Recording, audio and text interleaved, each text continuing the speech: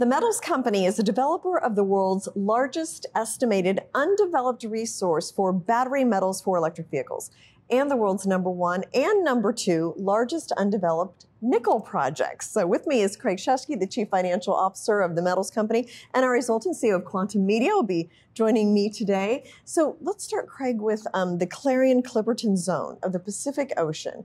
Explain what the company is doing there. You got it, and it's a pleasure to be here. What we're developing is a resource here of polymetallic nodules. And these are rocks that contain nickel, copper, cobalt, and manganese, and they lay on top of the seafloor in the Clarion Clipperton Zone of the Pacific Ocean.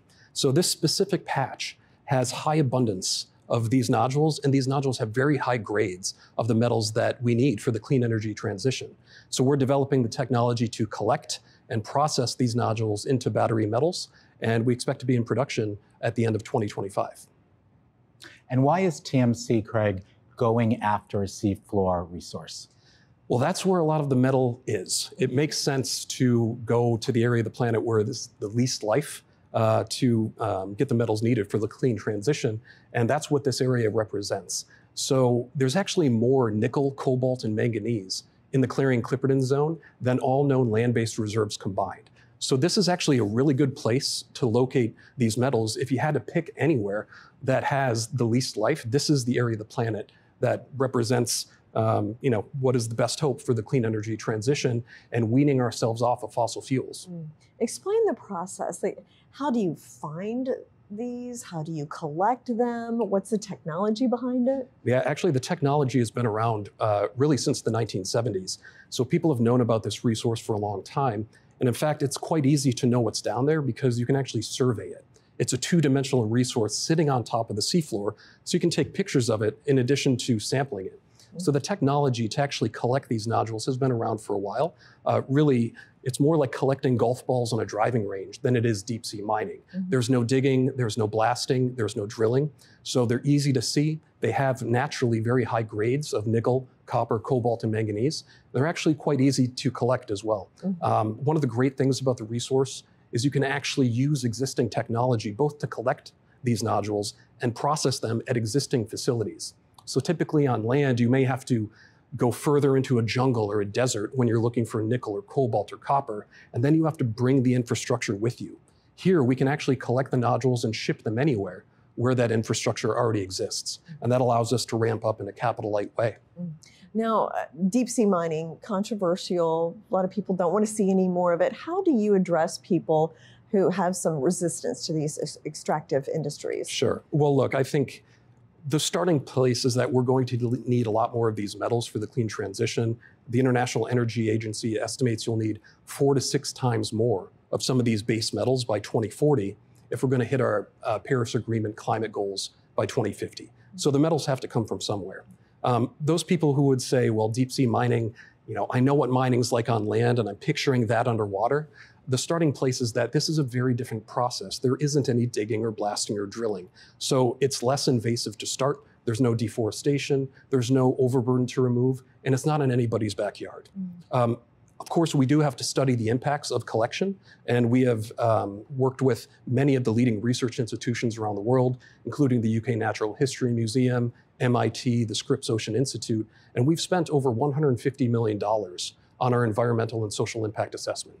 So the starting place is, look, you have to do the work, you have to do the science, and now you're getting some of the results coming in, actually showing that getting metal from these polymetallic nodules reduces CO2 emissions per ton versus nickel or copper or cobalt mined on land. So it's actually a lower impact source of these metals.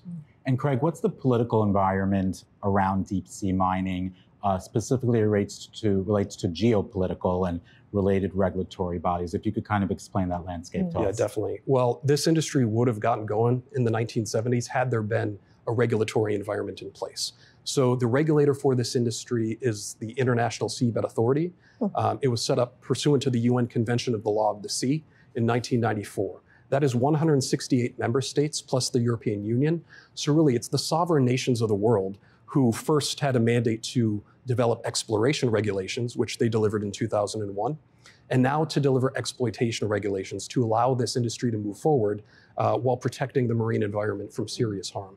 So really, we're at the tail end of a multi-decade process, and one of the first times that an extractive industry, the very first time that an extractive industry has been regulated before it starts.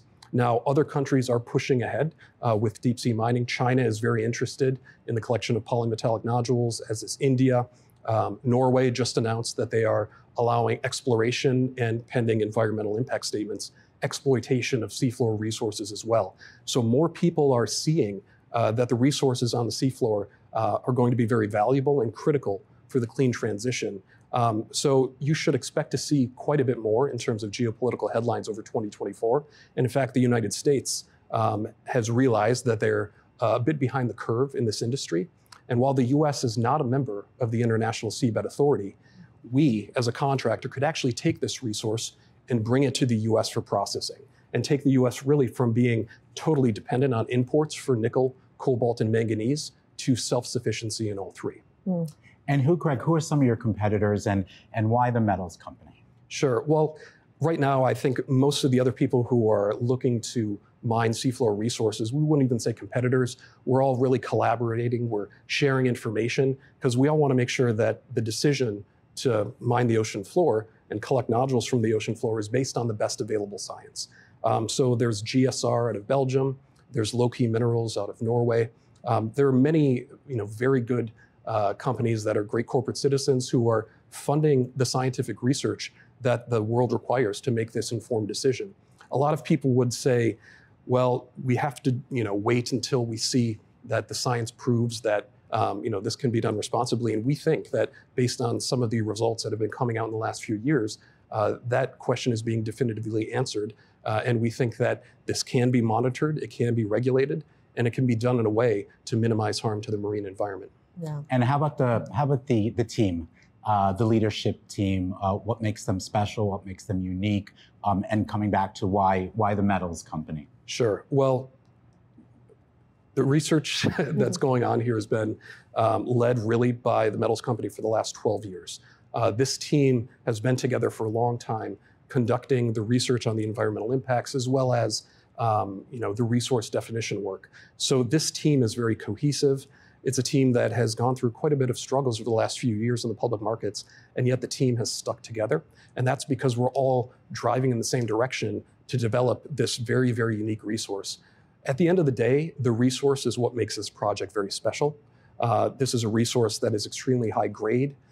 This is the type of resource that if it was on land, it would have been developed hundreds of years ago. So the management team is really mission focused on getting the science out there and available for the global community. And we've been very fortunate to have a cohesive team that's stuck together through thick and thin. Mm-hmm. And let's just talk about the future then. Where do you go from here? I mean, it sounds like you've got the geopolitical issues, the environmental issues, and the business as well that you've all got to juggle. So what's the roadmap? Well, the roadmap is, first of all, the International Seabed Authority needs to finalize their exploitation regulations. They will have another meeting in March and another one in July of 2024 to make further progress on those regulations.